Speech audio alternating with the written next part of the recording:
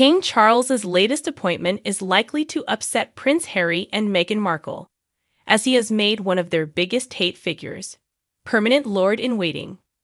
Sir Edward Young, who is believed to be the man known as the Bee in Harry's autobiography Spare, has been bestowed with the honor of representing the king at royal events when he is unable to attend in person.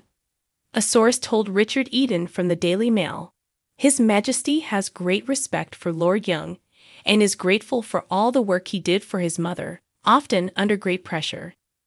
This new honor is a reflection of that." Sir Edward was one of the late Queen's most trusted aides and was made a lord after he retired from royal service following a 19-year career. Many have speculated that Harry and Meghan blamed him for failing to accommodate them appropriately when they were still working members of the royal family. In Spare, the Duke of Sussex accused Sir Edward of trying to stop him meeting with the Queen as he and Meghan tried to negotiate the terms of them quitting royal duties. He then blamed him for working to ensure Harry and his family lost their security deal with Scotland Yard following their move across the pond. Sir Edward was nicknamed the Bee due to his oval-faced and fuzzy appearance and tendency to glide around with great equanimity and poise. Harry wrote, "I'd spent my life dealing with courtiers, scores of them. But now I dealt mostly with just 3, all middle-aged white men who'd managed to consolidate power through a series of bold Machiavellian maneuvers.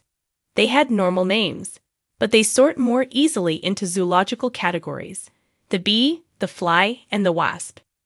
The bee was oval-faced and fuzzy and tended to glide around with great equanimity and poise, as if he was a boon to all living things.